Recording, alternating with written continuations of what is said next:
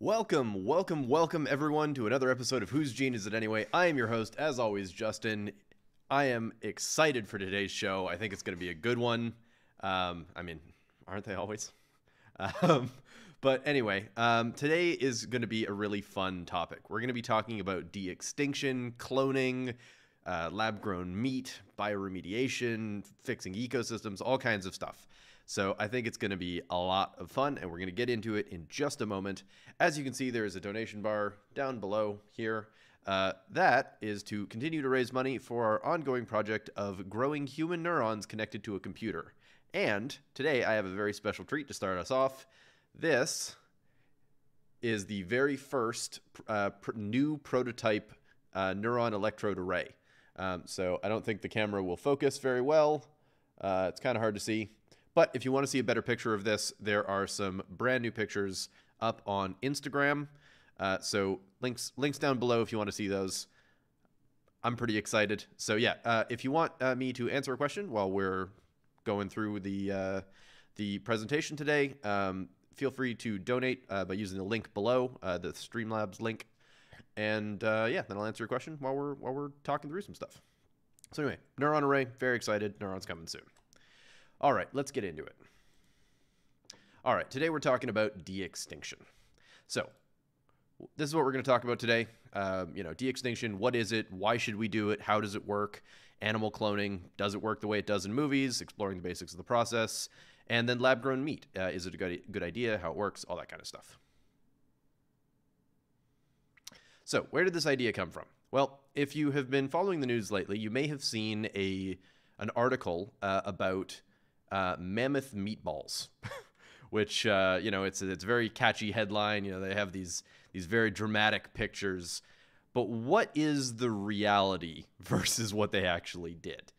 So there's, like I said, there's all these like really super dramatic things, and they're like, well, it probably doesn't taste like woolly mammoth.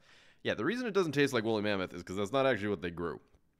So what they did was they took sheep cells and they took a protein, or the code for a protein from woolly mammoth, and they put that protein and expressed that protein in sheep cells.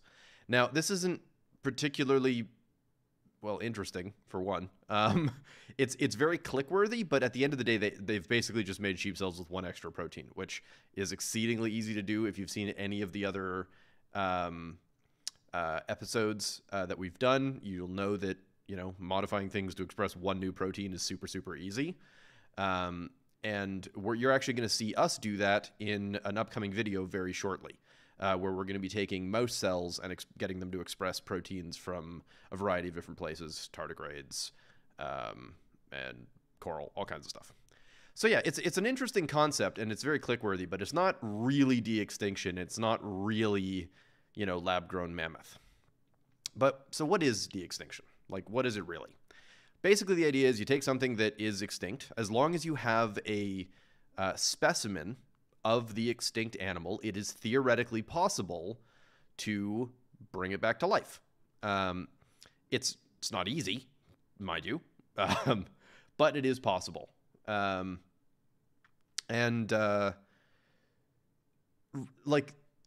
The examples that tend to be given are things like the woolly mammoth or the dodo or the Tasmanian tiger. Like, these are the really click-worthy ones, but they're also the least interesting to me and honestly to most ecologists. The problem with things like the woolly mammoth or the dodo is they've been extinct for a really long time. Like, even if it was only 100 years, something that's been extinct like many, many decades, the ecosystem moves on pretty quickly, and also changes. Like, the reason these things went extinct is for a variety of reasons, but a lot of it is habitat change or habitat loss. So you can't just grow new ones and put them back where they used to be and hope that it's going to just work out. One of the other ones here is the blue-finned walleye, which is a species that was previously extremely common in the Great Lakes in Canada and the US. But it was basically just driven to extinction through invasive species and damage to the ecosystem. So, yes, you could theoretically make one, but where are you going to put it? right? Like you can't just put it back into the ecosystem it came from, because that ecosystem is destroyed, basically. So you would have to first reset the ecosystem, then put the fish back. But that's rarely how it's viewed. So what do you actually need to de-extinct something? Well, I mean, really, it's two things. The first is high quality specimens. You need to be able to get as clean of a DNA read as physically possible in order to be able to get like all the code that you need. So that way you can then recreate that code and put it back into a living system. And then the second thing that you need is a compatible host or some other method of growing the new organism, and we're going to talk about that in a little bit. So just we got a quick donation from Space Tot 101. So thank you, Space Tot. It says, how does genetic modification work? Would something super custom be possible, like a fluffy snake, a watermelon that's blue, etc.? I would recommend you watch our previous streams, because then you'll see how easy genetic engineering is, and some of the things that are possible. A fluffy snake would be very hard, though. Anyway, back to de-extinction. So there are a couple of companies that are working on this. Vow is the one that did the mammoth meatball. But the company that's actually trying to actively de-extinct things is called Colossal Bioscience. And so I need to be careful in how I describe them, because I think it's a lot of wanky nonsense that is being used to like extract large quantities of money out of investors. But that's not to say that the science isn't good or the scientists they have aren't good. But as a rule, if something is advertised as a George Church company and you're very excited about a genetics thing because George Church was involved, that doesn't actually mean anything. Like they slap his name onto all kinds of stuff these days to basically raise $1 billion to do nothing, over and over and over and over again. So I would take it with a grain of salt. I mean, it's potentially very cool, but it's also just the most vanity project that you've ever seen, for exactly the reasons that I just talked about, which is these organisms are useless. Like, they do not serve a purpose in the ecosystem presently, so it is totally just a rich people vanity project. But that's not to say that the technology isn't useful, right? If you pick more reasonable targets, it's a very useful technology. Whereas if you're just focusing on mammoth, you're basically making toys for rich people or food for rich people. But we'll get to that. So yeah, why de-extinction? And it's the things that I've already been saying, which is zoo curiosities. So, yeah, you could have a Jurassic Park type dealio. Maybe not Jurassic Park, because dino DNA is usually so degraded that you can maybe pull out a gene or two if there's like protein remnants. So you can like sequence the protein remnants and reverse engineer what the DNA might have been. But there's not like a complete genome. So it's more like you could have woolly mammoths, Tasmanian tigers, dodos, this sort of thing. But it would only ever really be zoo curiosities. I mean, ecological restoration groups would fight you tooth and nail if you attempted to put one of these things just back out into the world. But also they don't serve the purpose that the company claims that they do. Like, you can't fix an ecosystem by putting mammoths on it. That said, mammoths are very cool. It'd be nice to have some mammoths around, but it would basically be stuck as a zoo curiosity. The other option is it's exotic food. It's with the rise of lab grown meat and these sorts of de-extinction technologies, rich people could pay to eat mammoth. And it's like a gloating thing or whatever. Which isn't really that like that's not a reason to get that excited about it, but it's not. I mean, it's not interesting, but it's also not something that you'd find in like Whole Foods. Next to the kangaroo and the ostrich, there's just some mammoth, or maybe there would be, but like beyond that, it's kind of the limit for these super ancient organisms. Whereas if you're talking about things that were very recently extinct, like say in the last 5-10 years, the habitats probably still exist, and the ecosystems probably could still benefit from reintroduction of those organisms, even if it was in, like, say, the past 100 years. So, for example, there's and we'll talk more about this at sort of near the end, where we talk more about ecosystem restoration. But there's examples of reintroducing wolves to areas and having the ecosystem rebalance because they were missing their top predator. But that makes sense if the thing is recently extinct. The other way that this could make sense is just having like ecosystem backups. So if you think that an ecosystem is under threat, you could go through, sequence everything, and ideally take tissue samples of everything you can get your hands on and bank it so that if that ecosystem was ever destroyed, theoretically you could rebuild it from scratch, and put all the correct stuff back in the right places and have it sort of reset. But that's, I mean, the engineering would be on a scale that is unseen to this point in the technology. And then the other is if you have the ability to arbitrarily make animals basically from goo, that actually might make more sense for shipping animals out into space. So be it for livestock or whatever other reasons, like if you're terraforming Mars or something. But we'll get to that near the end of the presentation. Okay, so let's talk about how you would actually like do this. Right? Like, but if you want to de-extinct something, the first thing that you have to be able to do is clone, because you do not have the animal to start with. So you have to start with some other animal and do a little switchy switch with the DNA and have its DNA put into a host's cell, take over, and then be able to be grown into a full animal. So this is the basic way that the cloning works. You start with a sample from the animal that you want to clone. In this case, you'd have to make that cell basically from scratch, and we'll talk about that in a bit.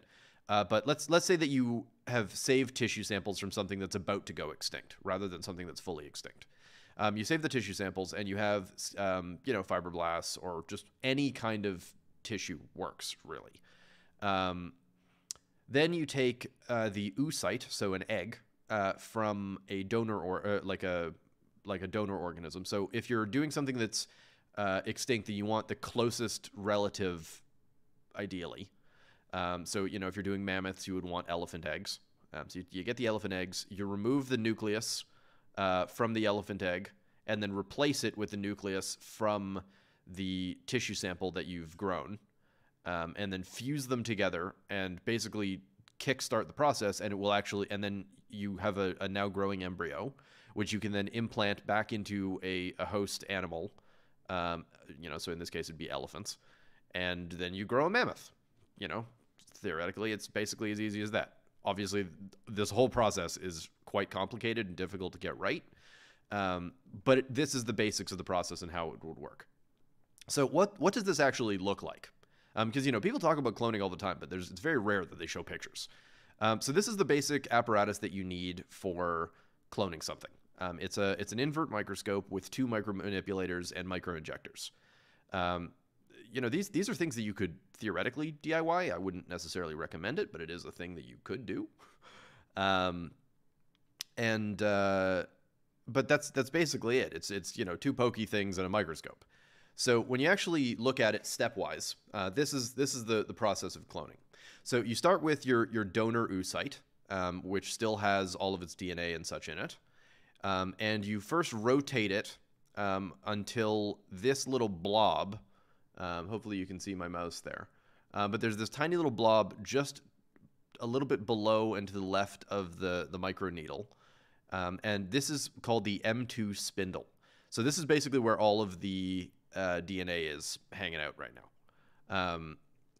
or rather, it's actually right here. Sorry, this is the polar body. This is the thing right here. So then these little cells in B, C, and D are just fibroblasts or whatever other donor cells that you want. So this is where the nucleus so this is where like your woolly mammoth cells would be, right? So basically what you do is you suck up one of the little cells into the needle and then spurt it back out and then suck it up and then spurt it back out a couple of times, which basically shreds the cell but leaves the nucleus basically intact. So then you suck up the little nucleus and then you go back over to your egg and you push the needle all the way into the back and then inject, and in sort of like a smooth motion, you inject the new nucleus while retracting the needle until you get to, do you see this little blob here? That's actually the M2 spindle. I was mistaken before. So you bring the needle back out until you get to the M2 spindle, and before you pull the needle out, you suck the M2 spindle up and then suck it out. And basically then the last step is you've got to close up the little hole. And the way that you do this is with just a pulse of electricity. And then it just reseals, and you now have a complete egg. So basically then what you do is you repeat this several dozen times, so you have as many eggs to work with as physically possible, but then you basically have an embryo ready to go. So all that has to be done is to implant this into a host, and theoretically it would grow into a mammoth. Now, the reason that cloning is hard is not actually because the process itself is difficult. Like, this bit is actually fairly straightforward. The reason cloning is hard is because it rarely works properly. So for the number of eggs that you implant, the number of actually like healthy, viable offspring that you get is very low. So you end up with like a lot of like malformed stuff and, you know, things that just don't work properly. So you end up having to just do this over and over and over and over and over again until you get that first viable organism. So like Dolly the sheep is one of the really, is one of the really famous examples of this. It took a lot of sheep before they got Dolly the sheep. And this is sort of the reason why we don't do human cloning. I mean, A, it's just frickin' expensive, but also you end up with a lot of dead babies. It's pretty brutal. So it's not a process that people are really comfortable with. And then there's the legal and ethical and all the other stuff. So it's a bit iffy. So this is just another little view of sort of what this looks like. It's basically what I said. You know, suck out the spindle, put it in a new nucleus, give it a zap, and let it go. Another example is you don't necessarily need to use an oocyte from the same organism. So in this case, this is showing taking the spindle out of a mouse oocyte and putting it into a pig oocyte and vice versa. And that can make some very weird, you know, chimeric stuff. I don't think anybody's attempted to grow, like, I don't think this is viable. I don't think it grows into a full thing, but this is much closer to what it would be like for de-extinction, because you don't have, you know, mammoth eggs. But what happens if you don't have oocytes? Well, you can actually grow them. You know, this is one of those things where something that people are often told is that, you know, when women are born, they have the number of eggs that they're going to have. When, yeah, recent evidence, this is not true. You keep growing more. And if you stimulate the right cells, then you can induce the formation of oocytes from stem cells. It's tricky, but it is possible. And so you could just so if you had your mammoth cells, you could induce them to turn into stem cells and then induce them to turn into oocytes and then go through the whole process. So you could build it all the way up from scratch. So yeah, now you've got your embryo. The next thing is you basically just have to implant it into a healthy host. So in this case, it's showing mice. You know, I wouldn't recommend trying to grow a mammoth in a mouse. It's not going to work very well. But, you know, that's the idea. And you mostly just kind of stick it in there and let it go. And then whichever ones attach properly are the ones that end up growing. So this is another option. If you don't have a womb available, potentially we might be able to do it artificially soon. So this rotary culture was able to grow mice up to 11 days before they stopped it. And really the only thing that stops them from growing it up to a full mouse is they need to be able to connect a blood supply at the point where they grew it. So they're getting very, very, very close to artificial wombs, which I think is just fascinating. And not only were they able to grow it from, like, they were able to take an embryo out of a mouse and then grow it in this system. They were also able to start from stem cells, like pure stem cells. They didn't make eggs and sperm. They just went straight from stem cells directly into embryo, which was really quite impressive and pretty wild. And then they were able to grow things that look exactly like normal embryos, which is pretty crazy. So the technology for artificial wombs and cloning is actually getting much better, which is sort of what's making efforts to de-extinct things sort of viable.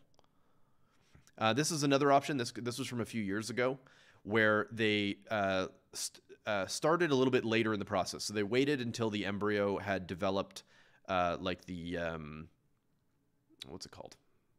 Come on, brain fart. The like the feeding tube. Doesn't matter. Anyway, the umbilical cord. There we go. Sorry, a bit slow today. But they waited until the umbilical cord had formed in the embryo before they removed it from the original parent organism, and then they were able to transfer it into this bag system, and were able to grow it to completion from there. So we have two different technologies. One that is able to grow the initial embryos up to the point of needing an umbilical cord, and we have technology that goes post umbilical cord to complete organism. So now you just kind of have to put the two together, grow the little carousel of embryo up to the point where it has needs an umbilical cord. You connect an umbilical cord to it, then you move it to the bag system, and you now have essentially you've grown an animal completely without a parent, which is pretty wild. And if you do this entirely from stem cells, you've essentially just made a whole organism from a single cell, which is pretty wild. Okay, so just a really quick aside about TV and film, just because I found this really interesting. So this is for a scene or some screenshots from a scene from the TV show Invincible, which I personally love. This is not sponsored. This is just very cool. And one of the characters ends up cloning themselves, and what they show is remarkably like what the real process was. And this was actually what prompted me to look up how cloning works the first time. Because, it's the thing that we'd heard about it many times. I'd heard about it while I was in university briefly. But as sort of a curiosity, as like, this is a thing that they did. But I never really knew the process. But this show, after seeing this scene, it was kind of like, does it work like that? And yeah, it works pretty much exactly like this, which I found very impressive. So that's just a fun aside, really. Okay, now so for cloning for de-extinction, there's kind of a couple other problems. One is you don't have the initial tissue necessarily. Like if you're going for a mammoth, you definitely don't. Whereas if you're going for something that isn't quite extinct yet or is very recently extinct, you maybe have a sample already. But if you don't, you have to build the entire chromosomes from scratch. We got a donation. Oh, Space Top, thank you again. Someone's interested in genetic modification, wants to do stuff like that, work with genetic modification, etc. Where would they start? How would they get into genetic modification work area?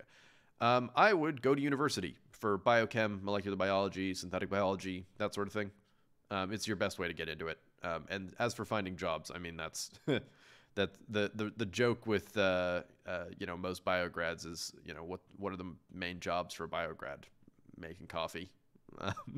Unfortunately, there's a lot more biograds than there are bio jobs, but that is rapidly changing.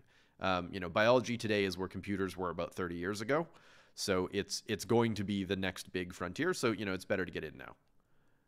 But anyway, back to printing chromosomes. So if you're going to print a chromosome, it's a huge undertaking, even just to print one. And so this is an example from a paper where they printed an entire yeast chromosome from scratch, because yeast only have the one, usually. Well, I mean, it depends on the species, but a lot of them only have one big chromosome. So if you print the whole thing, you could just do a little switchy switch and replace the one that's in the yeast, and then you could have a totally de novo synthesized chromosome. But for something like a mammoth, there's a lot more chromosomes, and there's a lot more to do. So you kind of have to do this over and over and over again. And so basically the way that this works is you print little fragments, which you then stick together into bigger fragments, which you stick together into yet bigger fragments until you've built up the whole chromosome, which is a huge, huge undertaking and extremely expensive. It's a lot of code to print. And I mean, even if it's like 9 cents a base pair, if you've got to print 3 billion base pairs, it's a lot of money. So it's quite the undertaking. But once you have your printed chromosomes, then you can start inserting them.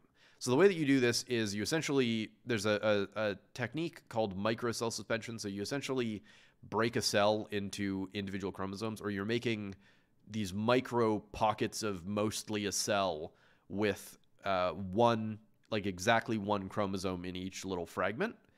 And so this way you could, have your one chromosome from your first mammoth chromosome, and then you fuse it to your recipient cell, and then through division you're going to end up with some of the daughter cells have the correct chromosome and some of them don't.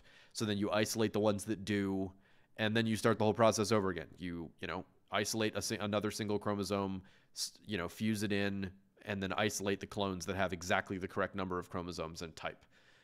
It would be an enormous undertaking to replace every single chromosome in something, but it is doable. Like, I think that the thing I want to reiterate the most throughout this whole stream is that while all of these technologies would be very, very expensive and extremely difficult, none of this is impossible. It's hard, but it's not impossible. It would just be a lot of work, and it would probably take you, 10 or 15 years to really do it properly. But it is doable. It is doable. So now what do you do with your like, once you build your first cell, right? Like once you have your first collection of cells of that new de-extincted organism, what do you do with it?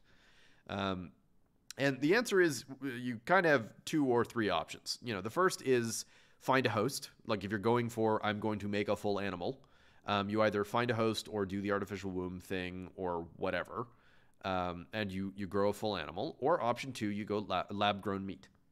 Now, lab-grown meat is something that's becoming more and more common. I don't think it's really available in stores yet, but it is getting to the point where it's going to be very soon. And there's a lot of technical challenges with it that they've mostly solved, but there's still a lot that they haven't. So it's probably not as great as people bill it, but it's also not as bad as people bill it. It's definitely interesting. But one of the markets for this, it's great to grow cow, but one of the ways to help drive interest and attraction is exactly what Vox did, which is you start producing proteins, like the mammoth protein sheep thing.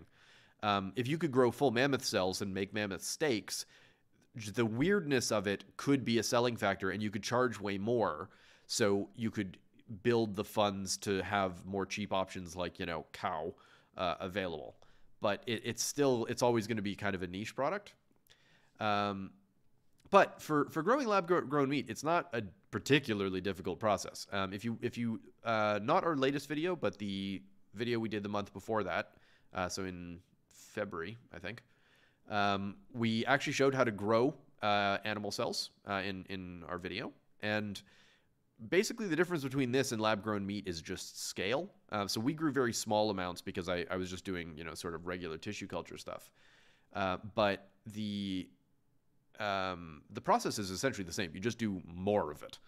So you grow way more cells, way more liquid. You'd probably do it in suspension culture if you can.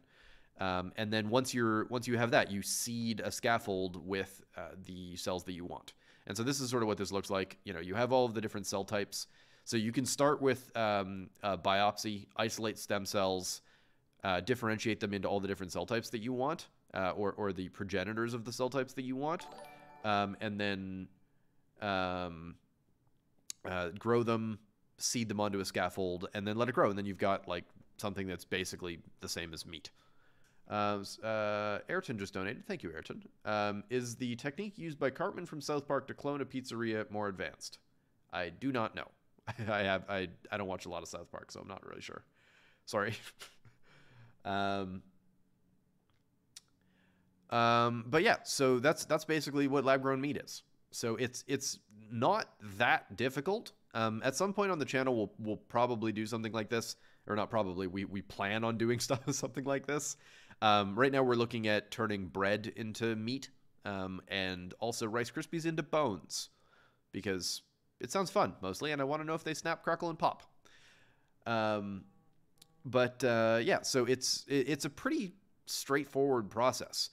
So really the only difference between what they're already doing and growing a mammoth is just that first step where you have to do all of this stuff, where you print the chromosome and do the thing.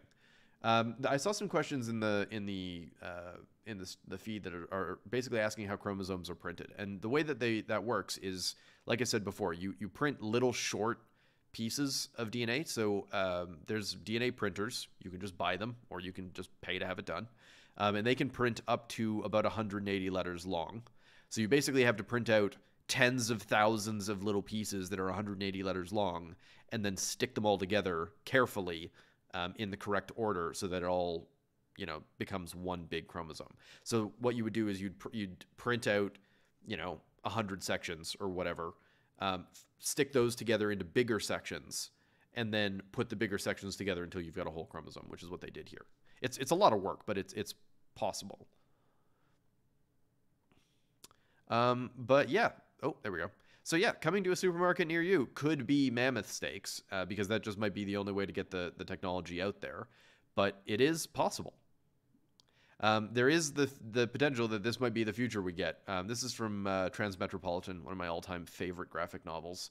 And in their stores, you can buy anything you want: human meat, caribou eyeballs, squid tentacles that are grown extra big, whatever you want. They have just their technology is essentially peaked, so they can do stuff like this with very little effort. So yeah, one day you might be able to go buy a bucket of caribou eyeballs at your local Whole Foods. But that's pretty dystopian. Like it's pretty drab and dark to think about, like the only uses for de-extinction being, just food.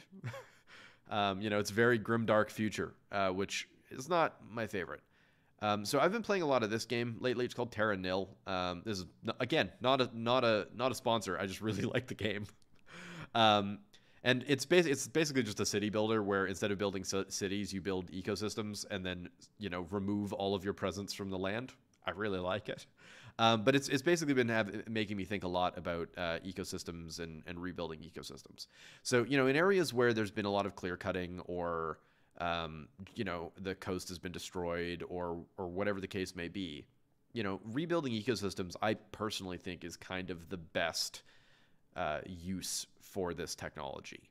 And it's also like the most viable. Like if there was ever a point of de-extincting something, it would be to de-extinct something that was just extinct. Like we couldn't get our shit together well enough to prevent the event happening, but at least we can like mop up the mess afterwards. And something that you could do, and I think we should probably start doing, is going through ecosystems and building up genetic catalogs of everything, every single thing you can find, every plant, every animal, every fungus, all of it.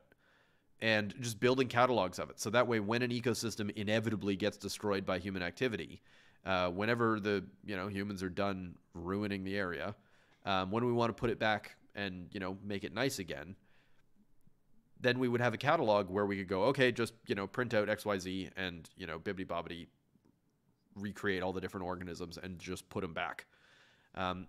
It would be very, very difficult to do. It would be a huge undertaking, but at this point, I mean, the world is kind of only being left with difficult options. So it's kind of inevitable, so we might as well prepare for it. And this technology, this is essentially the only actual use of this technology that I don't think is incredibly dumb.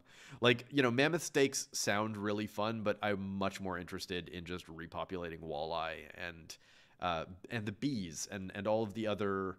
Right, like this could be a job, right? Like there could be, instead of the vanity companies like George Church's wanky nonsense, if you were actually just focused on rebuilding ecosystems and de-extincting the animals that had just gone bad or gone missing, I just think that there's so much more value in that personally, rather than like somebody's weird ego trip. And yeah, that's really just sort of the one way to look at it. And if we already have a seed vault, like, so this is the Svalbard seed vault where, tens and tens of thousands of different types of seeds are being saved specifically to prevent exactly something like this from happening, which is when an ecosystem goes or is damaged, there is a repository of genetic material which can be used to regrow it. So in this case, you just plant the seeds. They're plants. You don't need to do any weird cloning to them. But I mean, seeds only last for so long. So you also have to be regularly re-upping the seed vault and replacing the specimens that are getting really old, growing ones that have been sitting around for too long and producing new seeds. But if we have a seed vault, like, why don't we have a meat vault? Like to me, it just makes sense to have a facility somewhere where you can just maintain massive quantities of samples of all of the different fauna and flora from around the world, because thankfully humans are moving towards the direction of wanting to not completely obliterate the planet. And really even though we're headed in the direction of wanting to fix it, we're still actively doing damage. And, thanks to like several corporations and, corrupt politicians and such, ecosystems are still going to get destroyed. And damage is still going to be done. And, developing countries are still going to develop. And so that's going to damage more ecosystems. And it's sort of inevitable. So it makes the most sense to me to prepare for the inevitability rather than just hoping that we're going to be okay or that we're not going to do it when we know that we will. So this way, threatened species are not that they could be ignored. They still need to be dealt with, but at least you have an emergency, break glass in case of extinction option, as opposed to just, good night, sweet prince, and off into the oblivion you go. So I think it's a very reasonable option, personally. Luca donated. Thank you, Luca. And I'm glad you enjoy the videos. And then the last option for this is seeding other planets. So, there's a lot of talk of like terraforming Mars, which would be ungodly difficult and take like 3,000 or 4,000 years.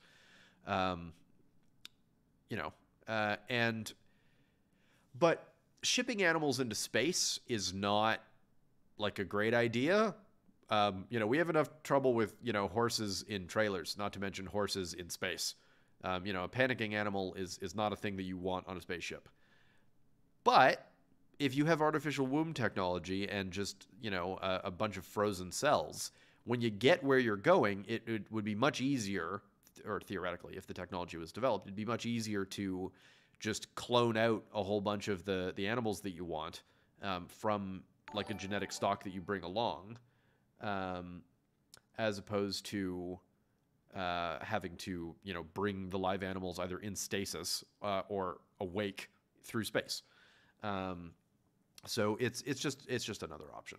But I think it's one of the few actually useful uses of the technology. But yeah, that's kind of it. Today we're keeping it a little bit short, insofar as I didn't want to get into the code this time because it feels a little bit cheap to just do one gene and put it into chicken or something. Mainly because it's not really de-extinction. Like a lot of the headlines were very clickbaity, and I really wanted to sort of talk about how clickbaity it is and the realities of the technology rather than kind of getting into the nuts and bolts of coding it.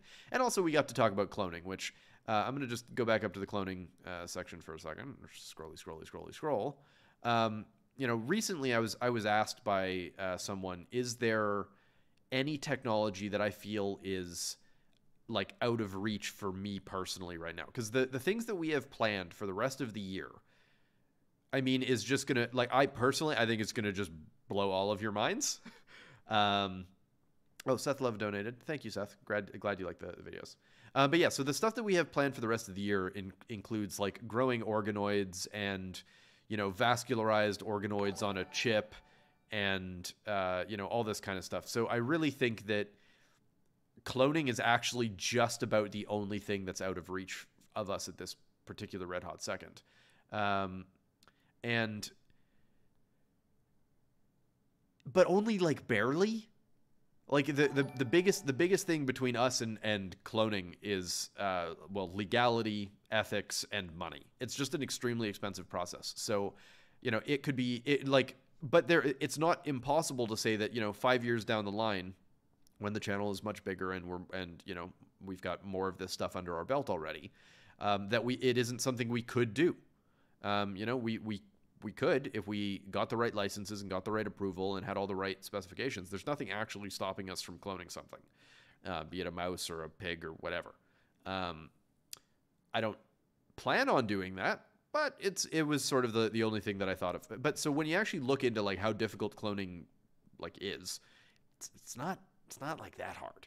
It's mostly the reagents are really, really, really expensive because unsurprisingly, keeping eggs and these sorts of things and embryos growing outside of a womb requires a bunch of very weird specialized chemicals and reagents and proteins that are not cheap because why do you need a liter of like follicle juice? Like it's just a weird thing to want to buy. Yeah, it's pretty doable. It's just very expensive. Alrighty, so we're gonna end off with some question time. So I'll take some questions and then we'll wrap it up. I'm keeping it a little bit short today. I'm a little bit under the weather, so I don't want to stick around for too long. But also, I think this is kind of fun that we got to talk about cloning and chromosome printing and chromosome transplantation because it's a lot of stuff that you don't really get to see the nuts and bolts of it very often, and especially not in media or literature. All right, so question time. All right, let's see what we got.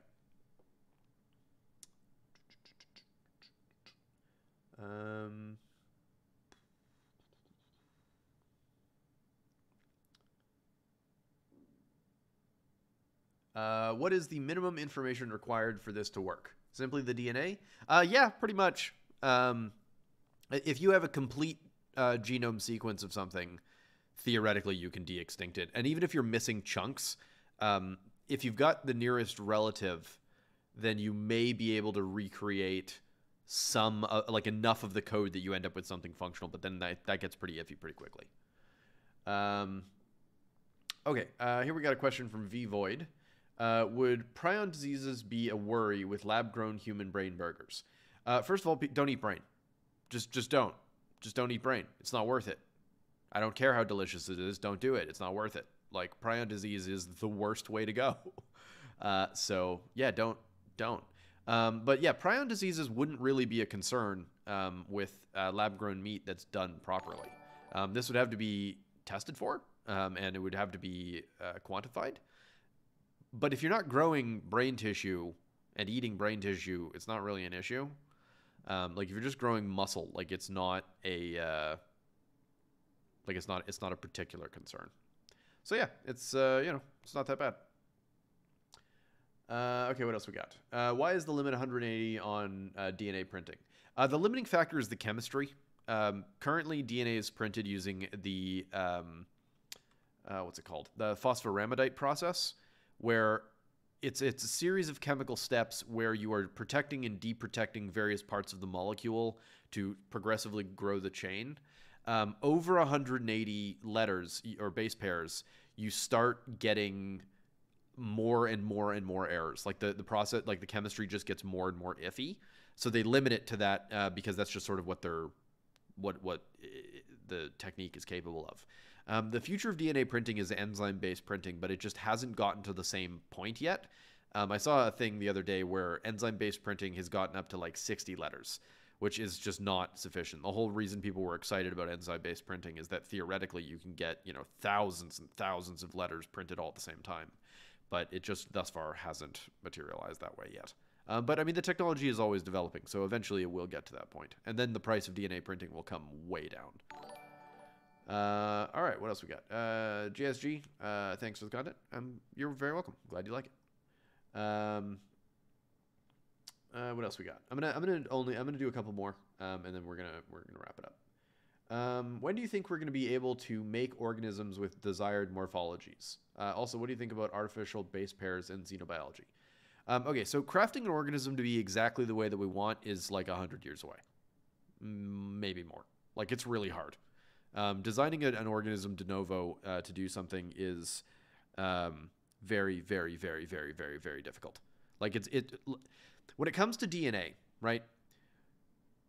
If DNA is a language, we're at the point of maybe putting some words together into like a basic phrase. We are not at the point of writing books.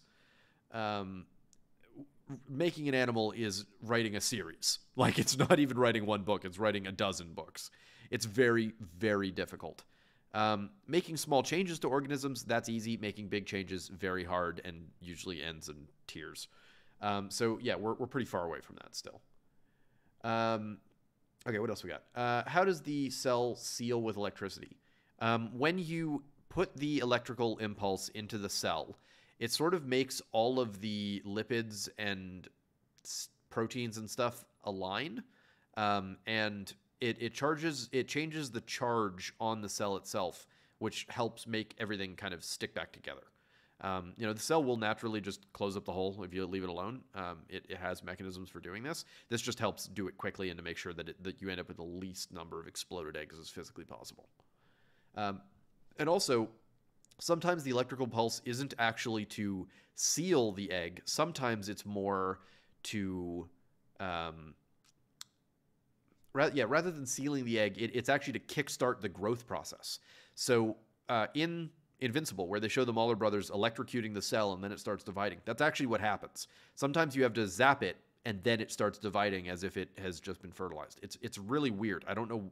I don't think anybody understands why that works, but it does, and so people do it. But yeah, it's definitely possible.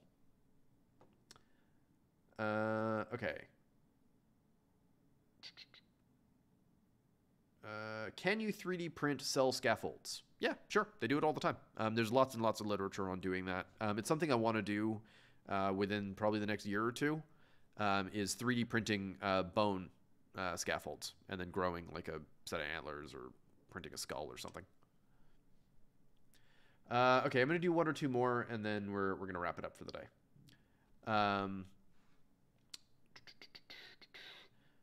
Is it possible for plants like cycads, where only the female exists, to de-extinct the male? Probably not. I mean, unless you have if you have a sample of a male plant, then you can recreate the male chromosome, maybe. But yeah, it'd be very tricky if you don't. You'd have to find the nearest neighbor and like fudge it a little bit. But yeah, that would not be easy. Not be easy at all. What are cell scaffolds made of? That depends. It could be all kinds of stuff. Some people will actually grind up tissue, like they'll decellularize tissue to remove all the cells and leave the extracellular matrix behind, freeze dry it, grind it up into a powder, mix it with some like a gelling agent, and then like rehydrate it, and then just print that. Or they'll mix it with like a UV polymerizing agent, so that way it will they can resin print the scaffold. Sometimes even with the cells mixed in, which is wild to see. Do you know the mechanism used on enzyme-based printing? Yeah, so it's using an enzyme called TDT, I think. And then they're flowing specially modified substrate and enzymes over it, like progressively, to stick on one letter at a time. It's pretty difficult, but it is possible. But but beyond that, I don't know more of the specifics of the technology. I'd have to read up on it. But yeah, if you just look up enzyme-based DNA printing, you should find all kinds of results. Oh, okay. This is a really good one. To what point can you DIY your lab? My answer is as little as physically possible. Like, especially at the beginning of my career, like I was DIYing a lot of my equipment, and it just is not as good. Like, there's definitely certain pieces of equipment that you can DIY, but most of it you should just be buying.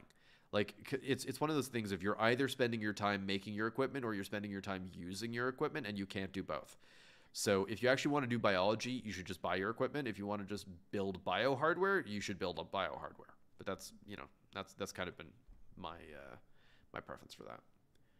Okay, one more, I think. Let's see if I can find a good one.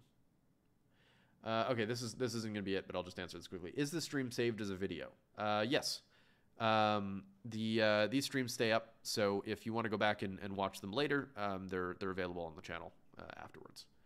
All right, I'm just going to scroll around a little bit and see if I find a really good question to wrap things up with.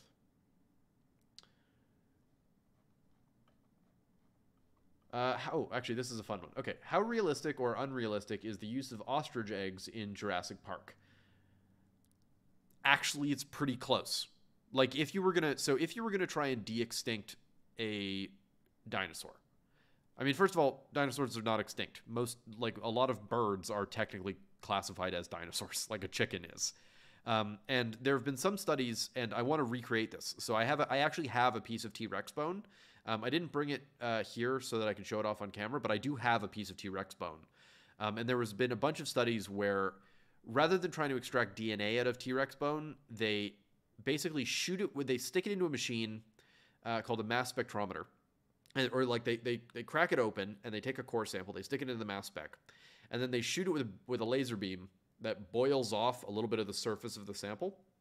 And they actually found that there are protein remnants in the bones. And like they were able to recreate or partially sequence the collagen protein that was found in T-Rex bone. So there is actually soft tissue preserved after millions of years, which is counter to a lot of what people are, taught. There's definitely some debate over that particular bit of research. There's like a lot of talk about contamination and that kind of thing. But there's been a few studies that seem to point to that there is like detectable collagen and other proteins in these bones.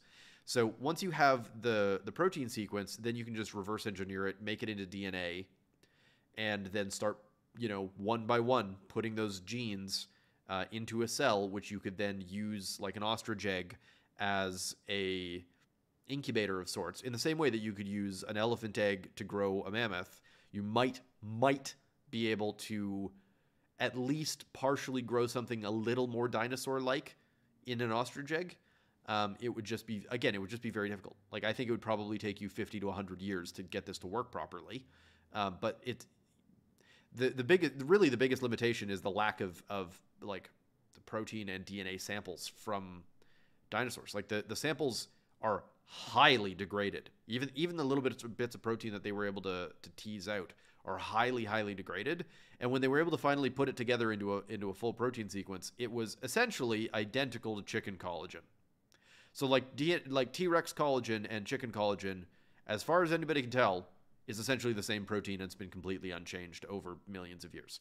So it's very cool and it's very weird, but at the same time, it's not enough to build an entire T-Rex. You're still missing most of its genome, the overwhelming majority. So you could start to tease out details, but you're never going to get a Jurassic Park. You could get like an Ice Age Park. Like Ice Age Park could totally be a thing. The nice thing is a lot of those animals died in ice. So you can just go dig them up out of the permafrost if you get lucky, and then you have all the DNA that you could ever want. But dinosaurs are just so damn old that it's just essentially impossible. However, I mean the main concept in Jurassic Park of finding mosquitoes and getting the blood out of the mosquitoes is less ridiculous than you'd think. I don't think the DNA would be preserved properly, but if there was ever a chance to preserve proteins, that might actually be it. The sequences are going to be so heavily degraded that actually like resurrecting an entire dinosaur is just not going to happen. All right, I think I'm going to do one more. Like I keep saying, I'm going to do just one more. Are there any other good questions? Otherwise, we're gonna call it for a day.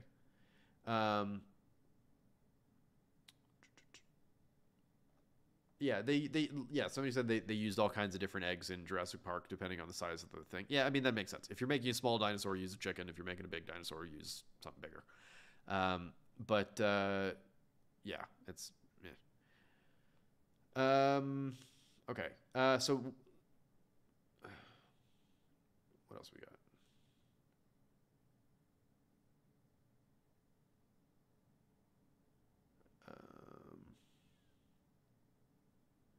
Do we have ice preserved saber-tooth? I have no idea. Not a clue. But if you have, even if it's not ice preserved, even if you've just got the bones, it is possible to extricate DNA samples. Like this is how we've been able to build the DNA samples of Neanderthals and Denisovians and other ancient hominids and other ancient species. Like as long as it's less than 50 to 100,000 years, you can tease out some of the DNA. The trouble with Neanderthals is that our DNA and their DNA is so close that it's very difficult to tell which is which, because there was a lot of like interbreeding. Like we were technically different species, but not by like the way we define species, because you shouldn't have been able to breed if we were truly different. And yet, a lot of our DNA is their DNA, so it wasn't really that they went extinct so much as the species kind of fused violently. So it's a bit of a mess. But if you have saber-toothed cat fossils, or not fossils, but like specimens, the dental pulp is actually one of the best places to get DNA from. And so in Egyptian mummies, one of the best places to get sequenceable DNA out of an Egyptian mummy is the dental pulp. So you pull a tooth, and then right in the core of it, there's some soft tissue, or there was some soft tissue that is basically protected from all of the stuff that happens during either mummification and also the thousands of years that the corpse is left to sit in a tomb somewhere. But the dental pulp leaves it really quite well preserved. So the way that we've been able to figure out, there were a couple of mummies that were found that were suspected to be like Nefertiti or one other famous mummies. This is sort of how they're starting to tease this out, which is these dental pulp extractions. And if you have a saber-toothed cat and it's in good enough condition, theoretically you might be able to get enough of the DNA out of it that you could de-extinct it if you were so inclined. But it would be, again, I mean, all the de-extinction stuff is just hard. Like, none of it's impossible. It's just really, really, really hard and really, really, really expensive. And a little bit pointless, other than it's awesome. Like at the end of the day, it's like, why would you de-extinct a mammoth? I don't know. It's cool. You can ride a mammoth around. But I mean, it's why do we do anything? Why do we build fast cars? Why do we build rockets to go to other planets? Mostly because it's cool. Like, like the Discovery Channel or NASA or whatever will like bill it as, a search for discovery and the greater humanity. If you ask any of the engineers, why did you build the giant rocket? They're not going to go, because I want to do they're like, I wanted to make the giant thing go kaboom. Like, most scientists we like to performatively say that the reason that we do science is like the betterment of humanity and stuff. 99% of the time it's because it sounded fun or it sounded cool. It's like, why did you de-extinct a mammoth? I don't know, it sounded fun. Like, it's at the end of the day, like, all of these sorts of things you do because it's cool. Like, unless you're actually working on something that will dramatically help the population, like, making wheat the size of corn, like, you're just not going to, you're like, most of the things you're doing in science are because it sounded fucking awesome. And, you're going to be spending the next 5 to 12 to 15 years of your life on it. So you might as well enjoy it. Like, for me, like, why do I grow neurons? Like, why do I want to grow neurons and have it play Doom? Because it sounds cool. like, yeah, it's actually going to, like, if we manage to get neurons to play Doom, it will legitimately be a breakthrough. It will be the most complicated thing that anybody's ever got neurons to do. But that's not why we're doing it. We're doing it because it sounds fun. And it's like, it's why not? So that's kind of where you go with that. Okay, let's see if we can do one more, and then I really gotta wrap it up. Okay, what sequencing services do you recommend or use? The only service that I use at the moment is Plasmidosaurus, but that's only for sequencing plasmids. I don't do a lot of full genome stuff, so it's just not something I've had to worry about. Okay. I think that might be it. I think we're out of questions for the day. So yeah, I think we'll end it there. We got a lot of fun stuff coming up on the channel. So if you haven't already, be sure to like the video, subscribe, all that kind of stuff. The next couple of months I think are going to be a lot of fun. We're trying to get a video out for the end of this month, but it might be out sort of beginning to middle of May.